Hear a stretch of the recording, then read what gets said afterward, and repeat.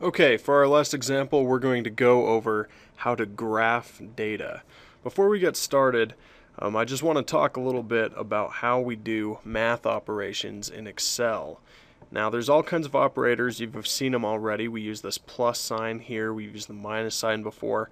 All of these can be found in Excel's wonderful help files. So I just want to take a look at that first. If we go up to help and click this, it'll bring up all this information of everything you wanted to know about Excel. Let's go ahead and go to Formula and Name Basics, Creating Formulas, and Overview of Formulas.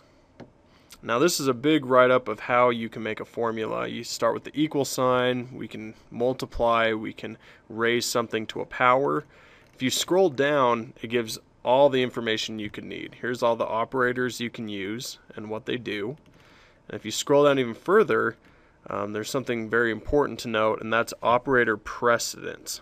Now what operator precedence is, it's the order in which Excel does something. So we already saw in the last example how if we put parentheses around something, it will do that part first. And you'll see that here. If it's in parentheses, it will do that first. And then it goes down the list. It'll make something negative, it will do percent, then it will do exponentiation, and it goes down the list. So take a look at these so that when you're putting in your formulas, you make sure that they're all doing everything in the right order. So be sure to use Excel's help files when you get stuck or you need to look something up, because it's a fantastic resource for you. Alright, now let's go ahead and go back to an unused sheet like this, and we're going to graph some data. The first thing we'll want to do is label our data. So we're going to type angle in here. I'm going to hit tab. I'm going to do another angle, hit tab, and sine of x. So this means this is what our data is going to be. Now next, when we have something like this, we'll want to specify what units we're in. So we're going to stay in degrees here. Oops. And then we're going to convert it to radians. I'm going to go ahead and press enter. Now just like we did before, I'm going to enter a 0 here, hit enter, do a 5, hit enter, and I'm going to use the autofill function to go all the way down to A75, and that should get us to 360. So we're going to go from 0 to 360 degrees.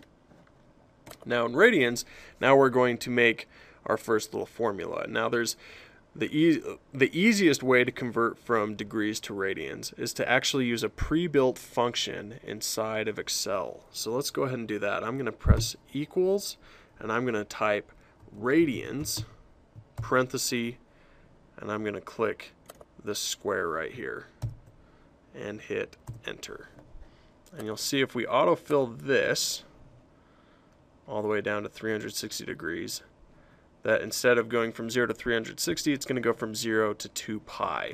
So it just converted that to radians. Also of note, you remember when we do this, we could change the dollar signs here so it would be absolute instead. So instead of referencing all the different things, we can choose to always reference the same cell over and over again. Before, what we'd do is we'd do something like this, if you remember from the last example. But an easier way to do this, in case we wanted to, is to go ahead and highlight this. Let's see. Highlight this and hit F4, and that'll do that for us. We don't need that, so we'll just keep it back at A3, but that's something, a nice little shortcut that you can use when you need to do something like that. Now finally, let's go ahead and make the sign of this. So we're going to make another formula. We're going to say equals sine, parenthesis, select this one, hit enter. And you'll notice whenever sine is used inside of Excel, it needs radians in order to work instead of degrees. So converting to radians is what we want. Now you'll notice down here, we have this strange number, this negative 2.5 e minus 16. Now this means one of two things. One, it means that it is scientific notation.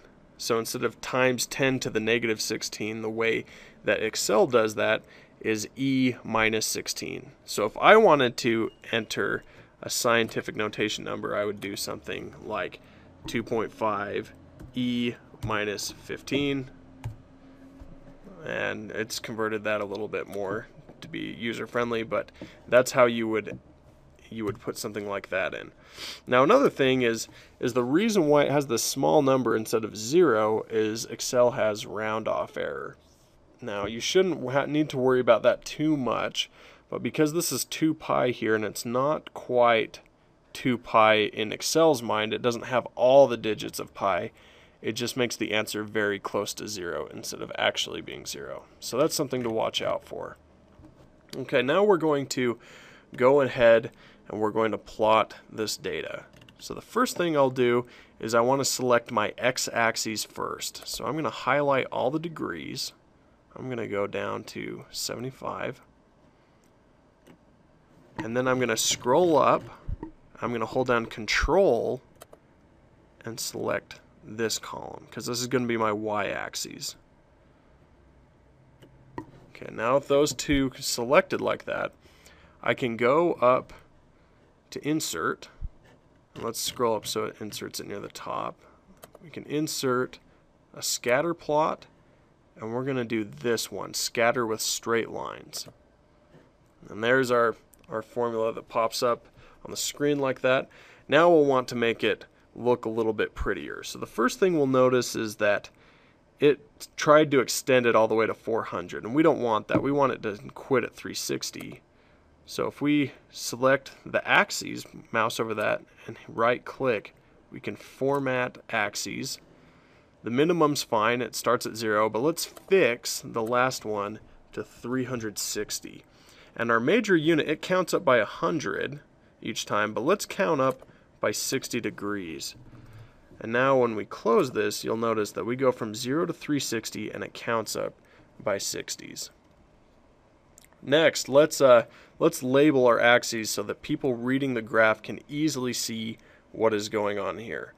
We are going to go to the Layout tab, and we are going to add axes titles. So we're going to have to select this, and we're going to make a horizontal axes and title below. We can double click this, and we're going to say this is the angle, and just so they know what units it is, we're going to add that. Same thing with our y-axis. We're going to make a vertical axis, and let's do a rotated title, and select all that. And the y-axis is just going to be the sign, sign of x. Okay, so now we have those labels. Let's also give a label to our entire plot, and we do that by adding a chart title, and we're going to go above the chart like this.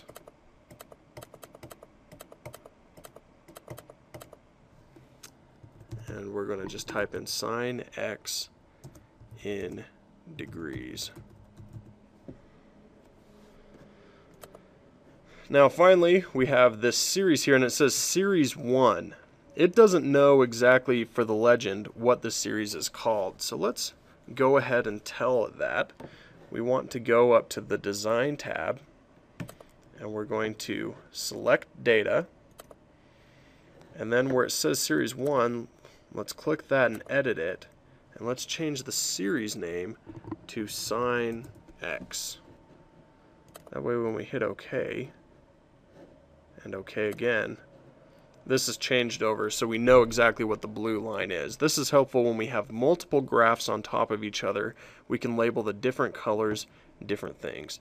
Now finally, I don't really like where this is stationed, so let's go to Layout and go to Legend, and let's say show legend at the bottom. So it'll put it down there. So this allows us to make all kinds of graphs that we can print out. We can put it anywhere in our worksheet. We can even print it separately if we need to. And it allows us to take data and put them in a very easy to read format for other people to see. Well, that's been it for our first Excel tutorial. So get out there and use Excel. Thanks for listening.